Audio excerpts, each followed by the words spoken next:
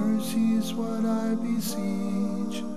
Keep in my heart your remembrance, and in your deen allow me to advance. Help me in my quest, permit me to pass the ultimate test. Help me in my quest, permit me to pass the ultimate test. السلام عليكم ورحمة الله وبركاته. أعوذ بالله السميع العليم من الشيطان الرجيم من همزه ونفخه ونفثه. بسم الله الرحمن الرحيم. الحمد لله وكفى وسلام على عباده الذين اصطفى لا سيما المصطفى صلى الله عليه وعلى آله وصحبه وسلم تسليما كثيرا. My dear beloved brothers and sisters, welcome to another live edition of your program Ask Huda, and our phone numbers as a reminder in the beginning of this episode is area code 002 then 0238555131 or 132.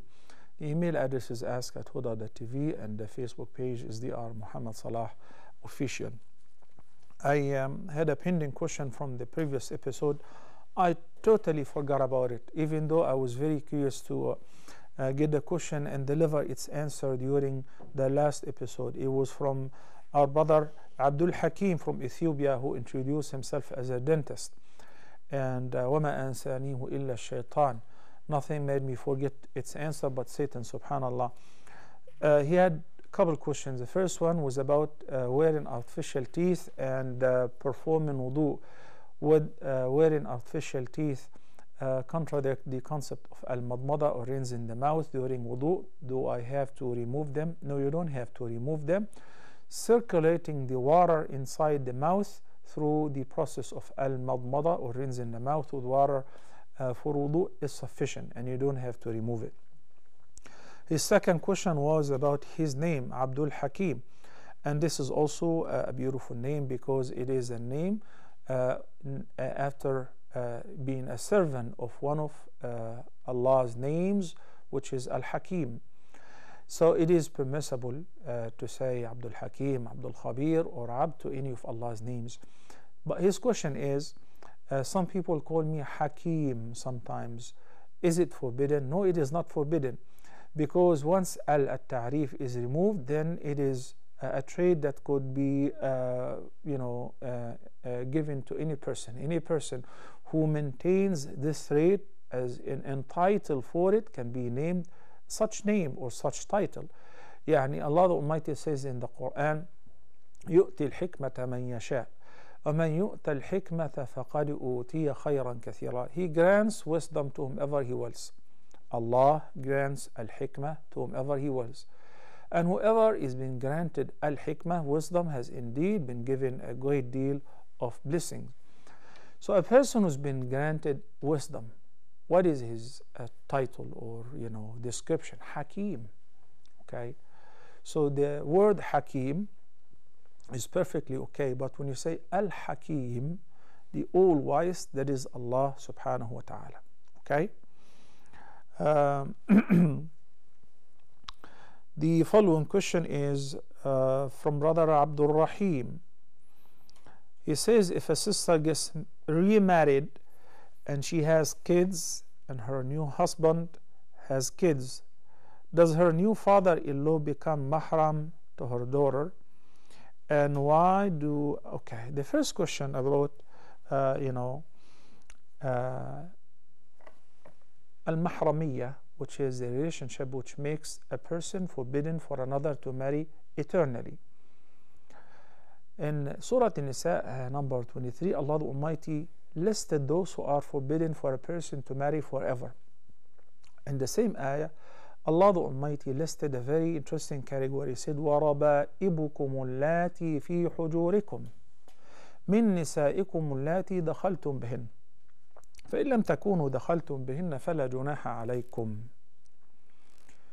Okay. ربائبكم اللاتي في حجوركم من نسائكم اللاتي دخلتم بهن.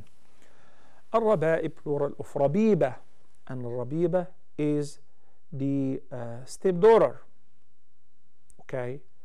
So if somebody married a woman who already have kids, she's got some girls, these daughters, they become raba'ib to the stepfather, provided that the husband and wife, the mother of these girls or this girl, have already consummated the marriage with this man.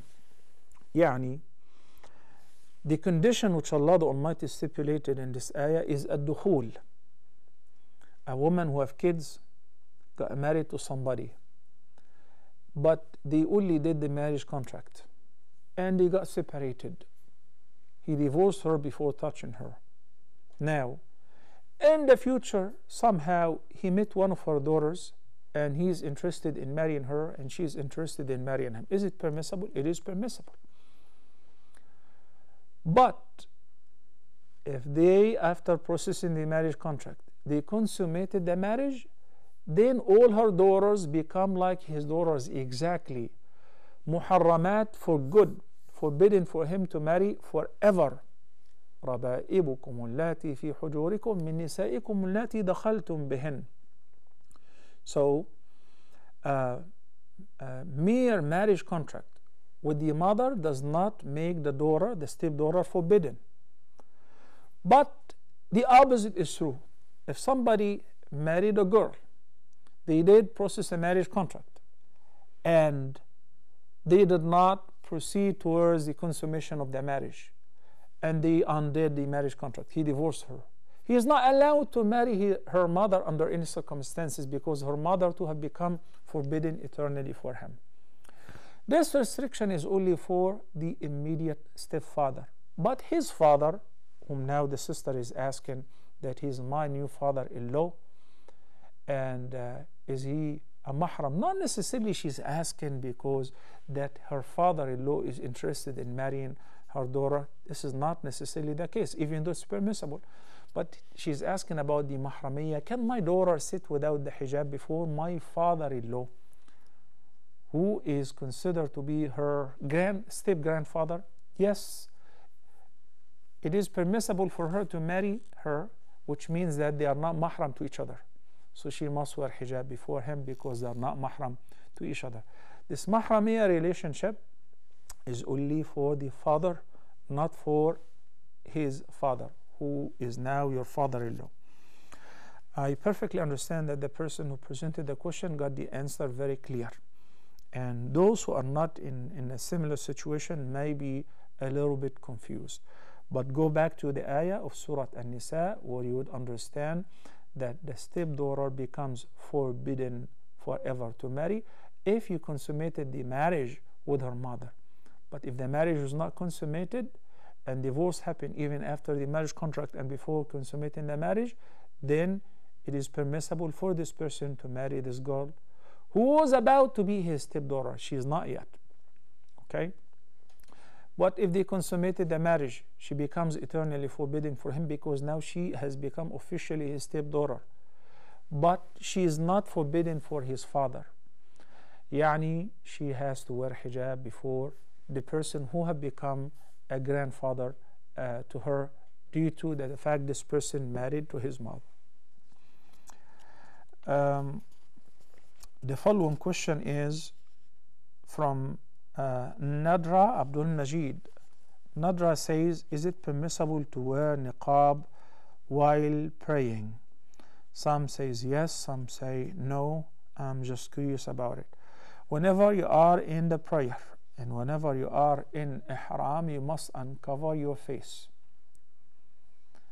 You must uncover your face. So wearing niqab while praying is not permissible. Now there are some cases where if the woman has no room to pray in private, but she has to pray in public, and she is already wearing a face veil. We're not discussing the verdict of wearing a face veil for women, but we're talking about a woman who decided to wear a face veil. Now or does she have to take it off because she's praying in front of men? No, she can pray while she keeps it on. I'd like to notify you, brothers and sisters, unfortunately we're having a problem with the phone lines, the landlines. Instead, we would like to provide you with the alternative number. Right now the number should appear on the screen, area code 002, then 01005469 The number once again is area code 002, then 01005469 Brother Muhsin from Bahrain, Assalamu alaikum wa rahmatullahi wa barakatuh, and welcome to Ask Huda. Alaikum salam. Alaikum salam. Go ahead, Brother Muhsin. I guess my question is that. Sorry? Go ahead, please. Is it actually the Kaaba? We see a lot of people kissing and bowing their head on the Kaaba. And we know that the direction where we make sujood, and it's not the Kaaba that we worship, but we worship Allah. So is it permissible to kiss the Kaaba and make dua, bowing on the Kaaba? Well, I didn't get that part. You said that we worship Allah, that is true. We face the Kaaba in our direction of the prayer. But is it permissible to do what? Is it permissible to bow down, kiss the Kaaba? We know that we can kiss Hajj as well. Oh, okay. But Okay. is it allowed to kiss the... I got your question, Muhsin. Okay. Let's not confuse the issues. We all know that the Kaaba is bricks and stones that have been remodeled, and some new bricks have been used, and so on. So nothing of the Kaaba that we worship, and we do not worship anything other than Allah the Almighty. All Muslims and non-Muslims should know about Islam and Muslims this fact. We do not worship but Allah the Almighty. So what is this thing that we do tawaf around the Kaaba and kiss the Kaaba? We do not kiss the Kaaba. We only kiss a stone which is known as the black stone, for a reason, because the Prophet ﷺ kissed it while he was performing tawaf, and he have informed us that this stone is a stone that was sent down from heaven along with Adam alayhi salam. He was whiter than the milk, and it turned dark due to our sins, and so on. And Umar ibn Khattab made it very clear to us that when he came to kiss the black stone, he uttered the following statement. He said, "By Allah, I know that you're just a stone. You do not benefit, nor do you harm, or protect against any harm. Have I not seen the Prophet ﷺ kissing you? I wouldn't have done so." So there is no devotion or worship to any stone whatsoever. This is shirk, wal-iyadu billah. But kissing the black stone is a sunnah, because the Prophet ﷺ did so for the previous reason I mentioned. It is not permissible nor recommended to kiss any other part of the Kaaba though. Let's take this call. Assalamu alaikum. Brother Al-Amin from Gambia. Assalamu alaikum. Wa alaikum assalam wa rahmatullahi wa barakatuh. Brother, I have 3 questions. Yeah? Is it permissible to pray behind an imam who cannot recite the Quran well? Okay. How bad is he? What kind of mistake does he do? Like his recitation of Surah Fatiha, sometimes he recites like Ghayr, instead of Ghayr he uses like Khayr al-Maghdub, instead of Ghayr al-Maghdub. And we have no... Okay, I got your first question, Amin, and try again, please. Okay.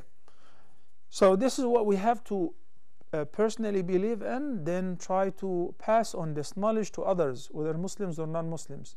Al-Kaaba is just a symbol. We do not worship the Kaaba. We do not bow down to the Kaaba. فَأَيْنَمَا تُوَلُّوا فَثَمَّ وَجْهُ اللَّهِ. Wherever you face, you're facing Allah the Almighty. But it is Allah who ordered us to face this direction. And before, we used to face Jerusalem. So complying with the command of Allah is what matters, and it is the determining factor, not the item itself. Assalamu alaikum wa rahmatullah. Sister Khadija from United Arab Emirates. Assalamu alaikum, Dr. Salah. Wa alaikum assalam wa rahmatullahi wa barakatuh. Welcome, Sister Khadija. How are you doing? Doing just fine, alhamdulillah. Thank you for asking.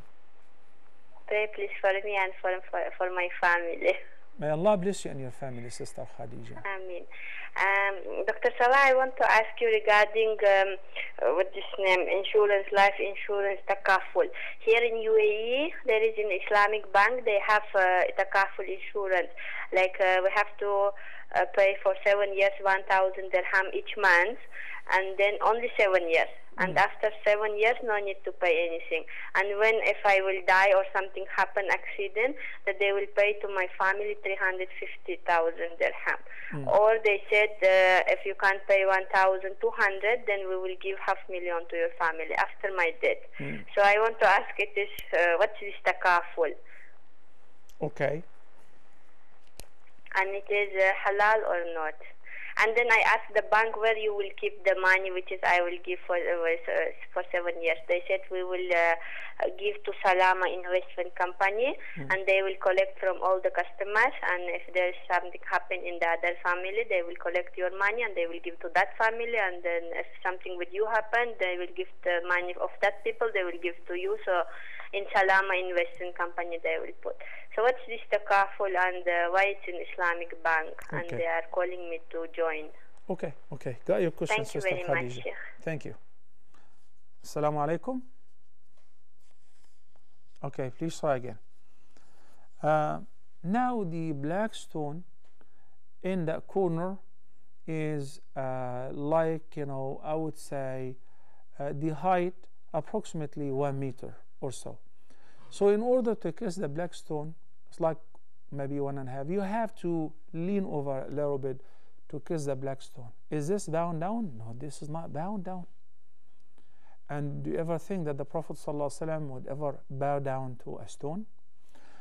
When some of the companions returned from Asham and from here and there, and they have seen how the Romans and the people of the book honor their leaders by bowing down to them, so they wanted to do the same to the Messenger of Allah. He refused. He said no one should bow down to other than Allah the Almighty. Assalamu alaikum. Brother Ahmad from Nigeria. Assalamu alaikum. Wa alaikum assalam. Naam, Ahmad, go ahead. Yes, my question is regarding the adhan and then the iqama. We are expected to repeat the adhan when it's been called. So what about the iqama? Okay. I got your question, Brother Ahmed. Thank you. Brother Al-Amin from Gambia. He was supposed to present 2 questions, but his line got disconnected. So his question is about praying behind an imam who makes grave errors in the recitation of the Quran. I was very specific and I asked him, can you make mention of some of these errors? So he said that he mispronounces some of the letters even in Surah Al-Fatiha, which leads to changing the meaning, such as غَيْرِ الْمَغْضُوبِ عَلَيْهِمْ. He says خَيْرِ الْمَغْضُوبِ عَلَيْهِمْ. This prayer is invalid, especially when we have a person who recites better. You have to understand that al-lahn is divided into 2 categories. Al-lahn means making an error in the recitation of the Quran. There is a minor lahn and there is a major lahn. A minor, if somebody did not really pay attention to the length of the ghunna or the ikhfa or idgham, and the major, and that doesn't change the meaning, but it affects the recitation. A major lahn, which changes the meaning, totally changes the meaning. And that's why the scholars ended up putting vowels and dots on top of the letters in the Quran. The Quran, once it was revealed, it had no dots nor vowels. But because of the expansion of the Muslim Ummah and spreading Islam beyond the peninsula, and a lot of non-Arab have entered Islam, they don't know whether this letter is ba or ta or tha, and whether this letter is jim or ha or kha. They have no dots. So they ended up putting the dots. And also, after some of them made grave mistakes, أن الله بريء من المشركين, and instead of saying ورسوله, they said ورسوله, which is completely the opposite, and it changes the meaning and it is equivalent to disbelief. So they started putting the vowels. What happens when you change the vowel? It changes the meaning. It's possible. It changes the meaning from the direct object to the subject and vice versa. It's a big mess. What happens when you change a letter, the pronunciation of the letter, such as the example that he gave? What is the meaning of the word غير? Other than. What is the meaning of the word خير? Just simply al-ghain wal-kha also amongst the halqi letters. Okay, but the meaning is completely different. Khair means better. So when you say, guide us to the straight path, the path of those whom you bestowed your favor upon, صراط الذين أنعمت عليهم غير المغضوب عليهم ولا الضالين, not the path of those whom gained your anger and went astray. Imagine when you say خير المغضوب عليهم, the best of those who gain your anger. It doesn't make any sense. So in this case, the person should step back until he perfects his recitation, and somebody else should step in to lead the prayer, even if he is much younger. Sister Fatima from Kenya.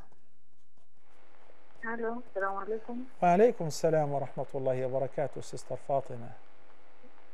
I have 3 questions. Yeah.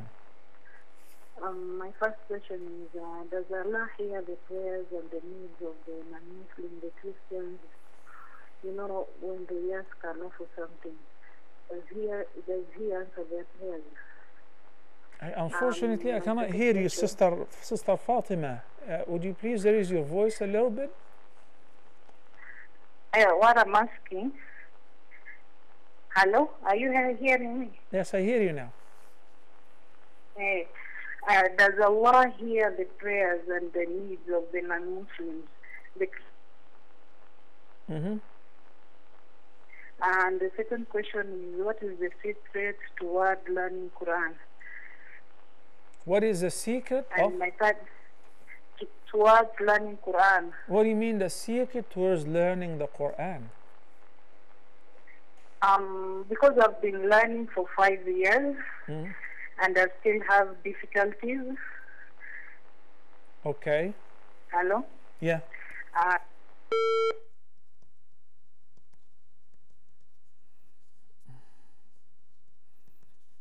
All right.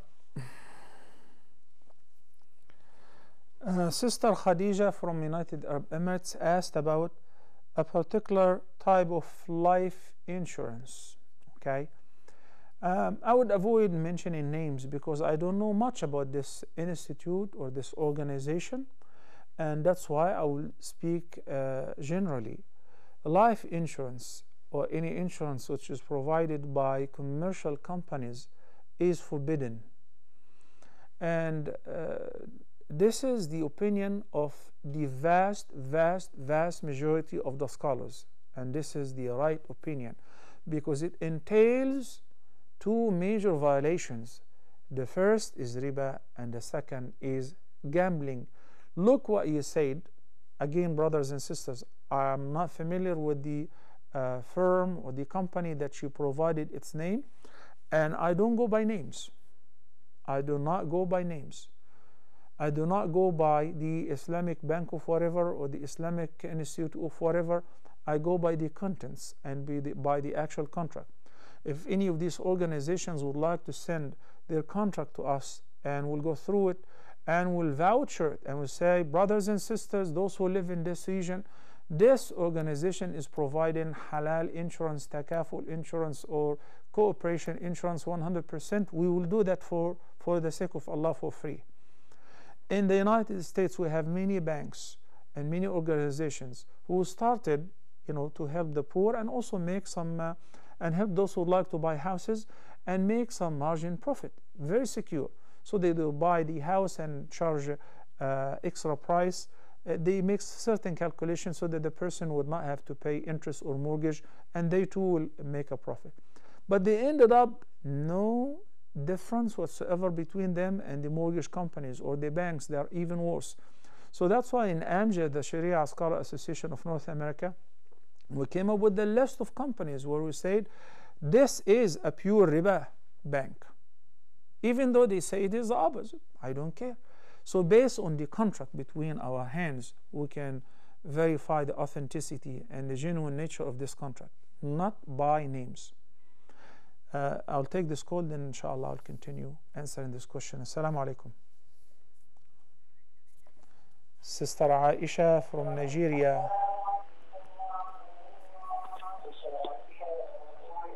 Assalamu alaikum, ya Sheikh. Wa alaikum assalam wa rahmatullahi wa barakatuh. Welcome to Ask Huda.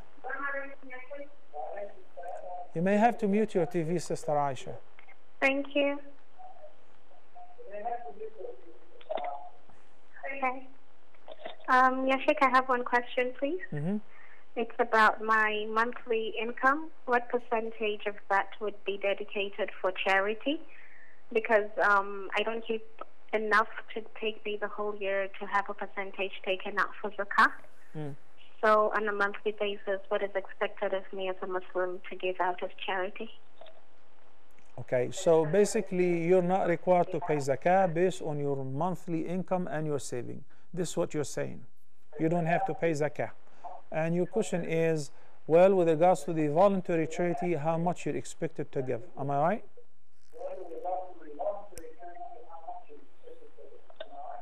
Yes, Sheikh. Okay. Thank you, Sister Aisha from Nigeria. With regards to the voluntary charity, it is entirely up to you, as much as you can afford. Only for the mandatory zakah, if you possess what is known as an-nisab, the value of 85 grams of gold or 595 grams of silver, or the equivalent of cash or positions or trade or shares in the stock, for instance. And the second condition is you maintain this position for one complete lunar year. Then you must pay zakah. If you do not possess this amount or you did not reach the threshold, then you don't have to pay zakah. How much voluntary charity could you give or should you be given? Entirely up to you. It is enough to understand that Allah the Almighty says, whatever you spend of a good or of anything, Allah is fully aware of it. So you give, $10, Allah will reward you for that. 700 times more, up to unlimited number of times. You want to give 100, likewise. You want to give 1,000, it's entirely up to you. It's doing an investment. So if one wants to know how much should I spend, I would say, how much would you like to earn? How much hasanat and how much increase in your wealth would you like to get back? So this is how much you should give in a charity. This is what we have been taught in the various ayat of the Quran and the sound hadith of Prophet Muhammad sallallahu alaihi wasallam. That is actually your investment. So it's entirely up to you. The more you give, the more you get by the grace of Allah the Almighty. Sister Khadija from Egypt. Assalamu alaikum, Sister Khadija. Wa alaikum salam wa barakatuh. Go ahead. Sheikh, my question is regarding Salah. Basically, I used to pray so my sunnahs, everything, but now I'm pregnant. I find it really hard praying, so I keep it with my father. But I have one issue: when I pray, I can't stop spitting. And if I don't spit, I feel like I vomit. One time I had to open my salah and halfway I just run to the toilet to vomit. Is it okay to spit while I'm praying? It's perfectly okay. Just keep holding some tissues and spit in them in your left hand.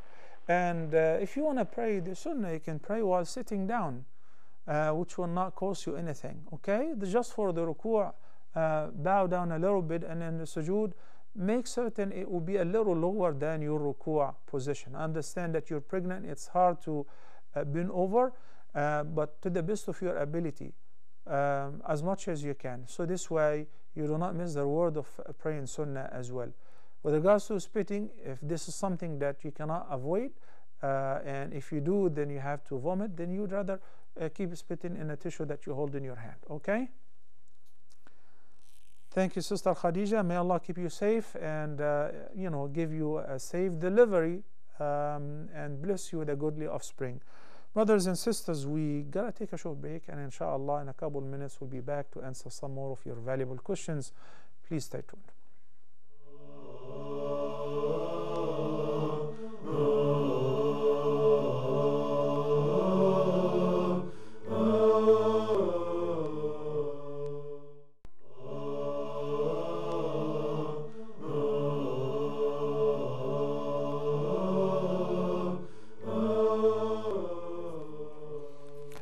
Assalamu alaikum wa rahmatullahi wa barakatuh, and welcome back. And our new numbers should appear in a little bit on the bottom of the screen. Please pay attention to them. Area code 002, then 01 0054 69323. Alternatively, same area code, then 010605308884. Back to Sister Khadija's question about the life insurance. If it is a commercial insurance, it is 100% haram and forbidden. And I would really appreciate if you can email me with a copy of the contract, whereupon I would be more than happy, inshallah, to examine the contract and assist you with regards to the verdict. Brother Ahmed from Nigeria inquired about are we recommended or required to repeat after the iqamah same way like after the mu'adhin? Well, according to the vast majority of the fuqaha, that whatever is recommended with regards to the adhan is recommended with regards to the iqamah likewise, of repeating after the mu'adhin whenever he calls the adhan and whenever he calls the iqamah, so that whenever he says قَدْ قَامَتِ الصَّلَاةُ قَدْ قَامَتِ الصَّلَاةُ, you come to say أَقَامَهَا اللَّهُ وَأَدَامَهَا, may Allah establish it and maintain it.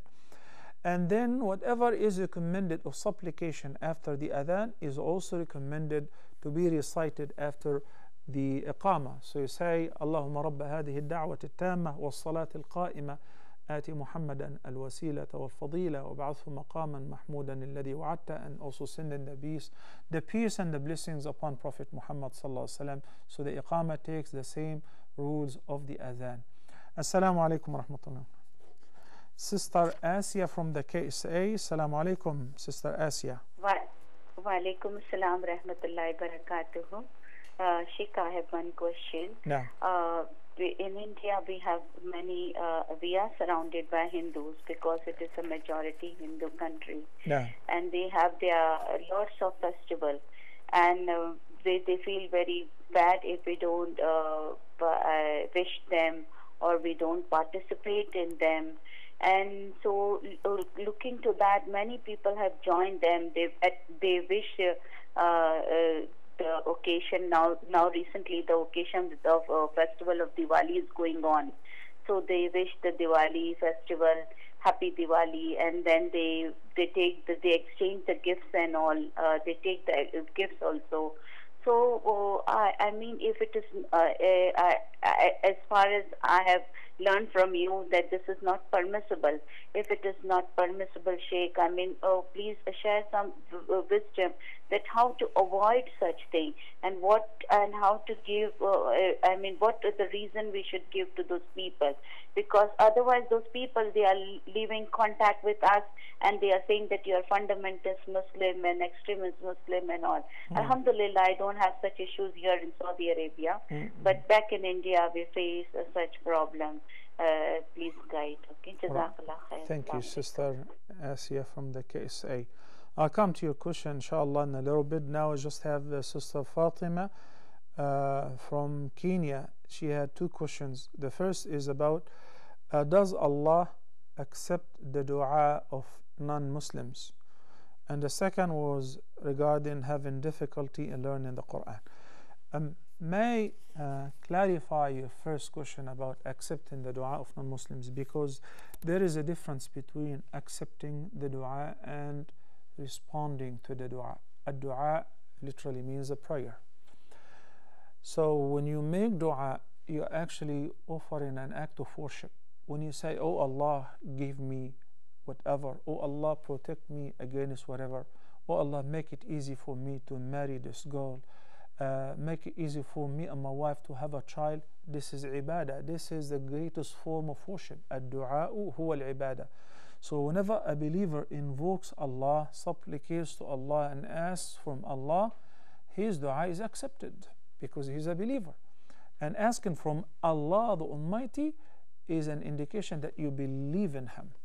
You believe that He's the only one who can accept and answer your dua. Now we come to the second meaning, which is al-istijaba, bima'na answering your dua, asking for anything, then Allah the Almighty will deliver. Yes, Allah the Almighty answers the dua of all His creatures, human beings, jinn, believers and non-believers, but with limits. Yani, in the case of the believer, Allah the Almighty answers the dua of a person who is pious, the person who eats from halal. And in the hadith, the Prophet ﷺ made mention of a person who eats from haram, that his dua will not be answered.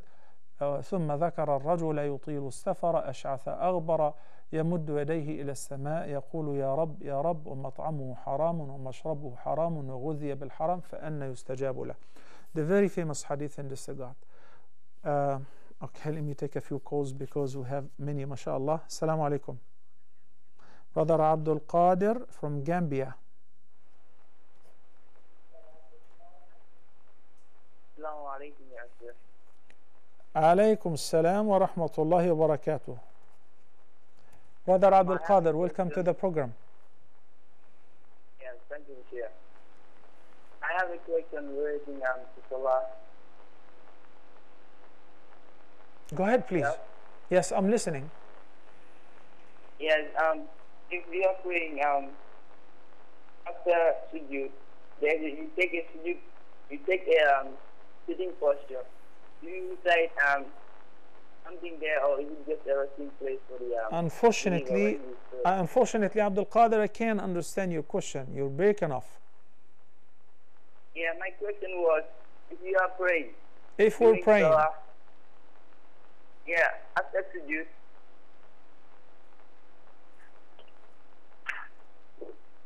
Go ahead, Abdul Qadir, I'm listening, please. Hello? Yes, after sujood, if we take a sitting posture, do you recite something there, or is it just a resting place for the person praying? Are you asking about what do you recite between the two prostrations? Is this your question? Okay, please try again, Abdul Qadir. Brother Amin from Nigeria. Assalamu alaikum, Amin. Assalamu alaikum. Doctor, thank you so much for your service to humanity. Jazakallahu khairan, Akhi Amin. Barakallahu feek. Thank you so much. My question is that today I was doing azkar for Masa. After Salat al-Maghrib, so someone approached me and he said the right time for azkar is after sunset, not after Salat al-Maghrib, and the azkar of the Sabah is before sunrise, not after Salat al-Subhi.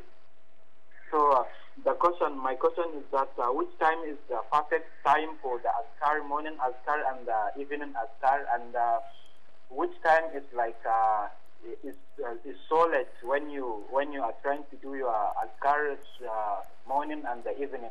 Okay, got your question, brother Amin. And the second question, I have a second question.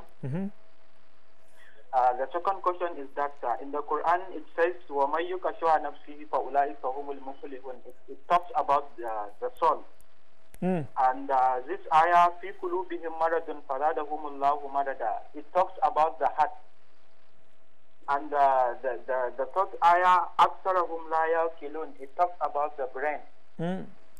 So my question is that what is the Islamic role of the soul, heart and the brain? Hello? Yes, I hear you.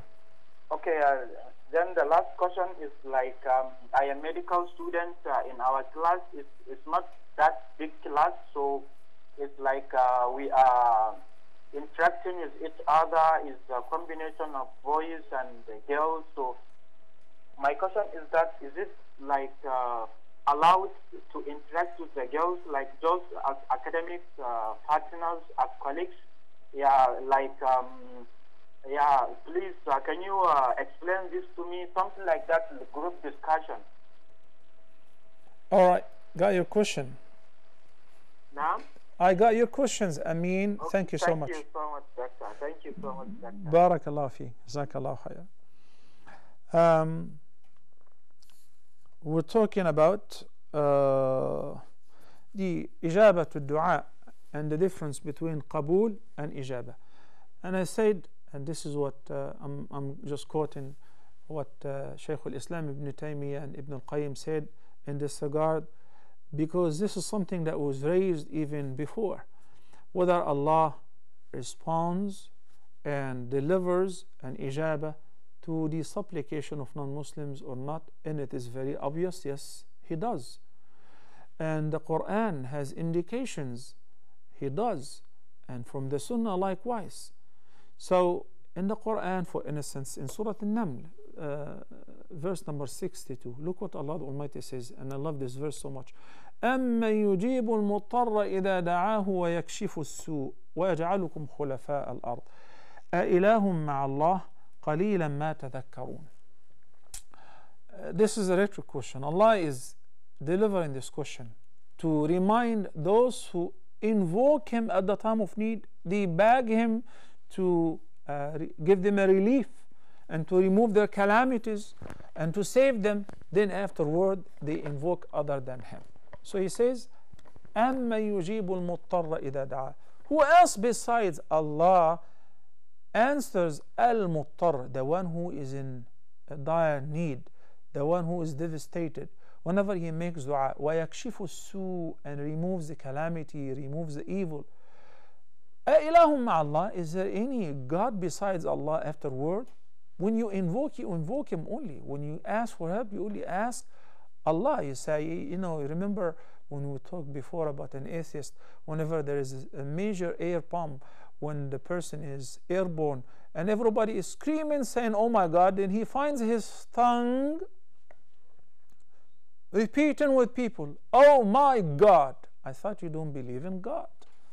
Then the following ayat likewise, then in Surah Al-Ankabut, Allah the Almighty says, فَإِذَا رَكِبُوا فِي الْفُلْكِ دَعَوُوا اللَّهَ مُخْلِصِينَ لَهُ الدِّينَ فَلَمَّا نَجَّاهُمْ إِلَى الْبَرِّ إِذَا هُمْ يُشْرِكُونَ.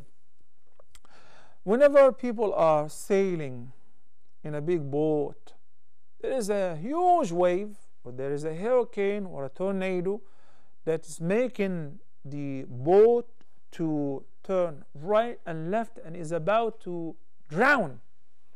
They're about to die. And if the boat flips, that means they're dead. So at this time, everybody, believers and non-believers, say, oh my God. Those who do not believe in the oneness of Allah the Almighty, when they say, oh my God, let's say that somebody is wearing whatever, believing in whatever, does this item or false deity that he believes in deliver an answer to him? Of course not, because they don't have an access to that.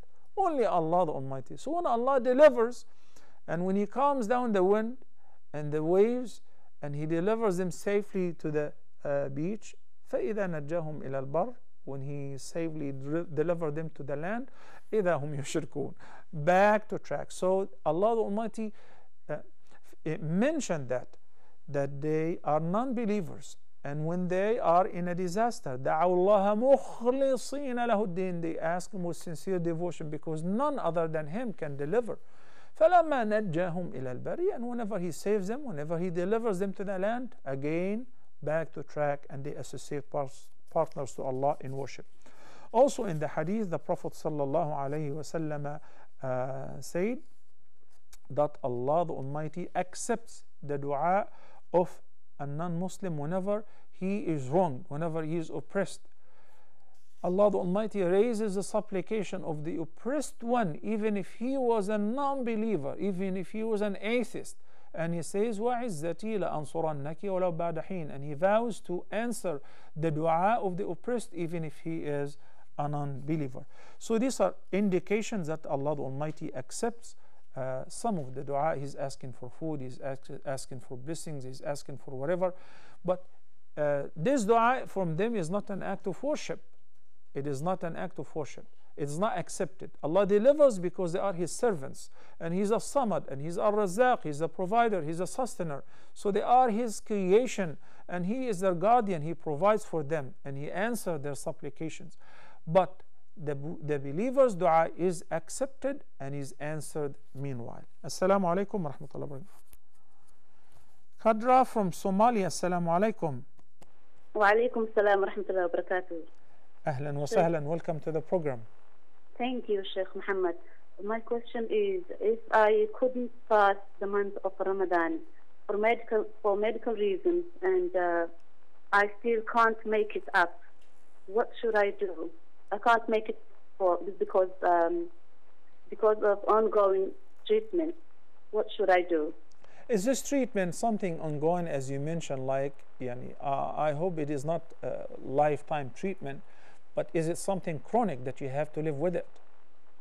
It's chemotherapy and then followed by other treatments. I see. For a long time. Yeah.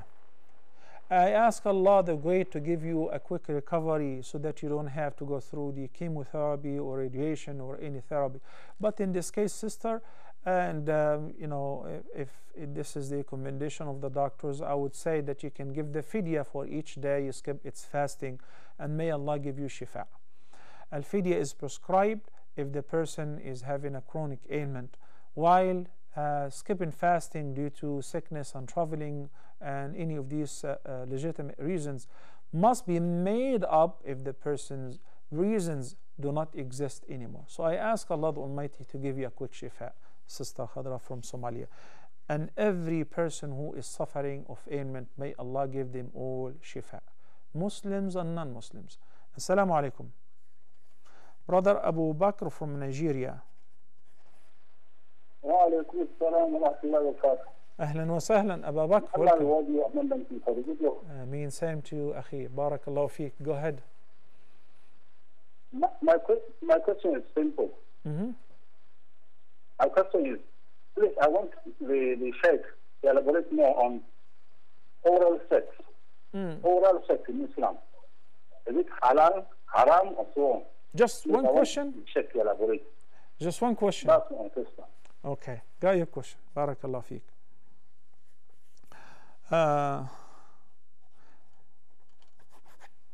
I only have 5 minutes. I have a few pending questions, mashallah. So brother Abdul Qadir from, Sister Fatima from Kenya, her second question, she's got difficulty in learning the Quran. I want to share with you something very important. Besides what I normally say, that the Prophet ﷺ said, those who learn the Quran and find difficulty in its reading because it is not their mother tongue, they get double reward, فَلَهُ أَجْران. I want to share something with you very important, which is Al-Quran, the word of Allah, the Almighty, does not accept any competition in one's heart. When one dedicates some of his time to sit, watch movies, listen to music, and sing with those who sing, and fill up his heart with this filth, the Quran doesn't find room in it. No, it doesn't find room in it. When the person purifies his heart, when the person prays on time, when the person tries his best to offer the nawafil, and the person doesn't allow his ears to listen to what is forbidden, doesn't sit and watch what Allah has forbidden, the Quran occupies his heart, and the heart absorbs the Quran and enjoys with it, and he finds himself very swift in learning the word of Allah subhanahu wa ta'ala. Did you get my message? I hope you got this message. And that is my answer to this question, which sometimes I ask myself, why is it hard for me to read what I used to read last month or what I normally read? Check out your history on your computer. What have you been watching on the TV? Maybe you were involved in vain talk. You were involved in listening to vain talk, not just necessarily saying. It is very important. So in order for the person to enjoy the Quran, find it easy to learn the Quran, 4 times in Surah Al-Qamar, I was just reading it today, subhanallah, وَلَقَدْ يَسَّرْنَا الْقُرْآنَ لِلذِّكْرِ فَهَلْ مِن مُدَّكِرٍ. So do that, and you will find it very easy for you, inshallah, to learn the Quran. We ran out of time, unfortunately. So Sister Asya, Abdul Qadir, and Brother Abu Bakr with his question about the oral sex, inshallah, in the next episode. I'll begin by answering and tackling your questions. Until next time, I leave you all in the care of Allah. أقول قولي هذا وأستغفر الله لي ولكم وصلى الله على سيدنا محمد وعلى آله وصحبه وسلم. والسلام عليكم ورحمة الله وبركاته. Your mercy is what I beseech. Keep in my heart your remembrance, and in your deen allow me to advance. Help me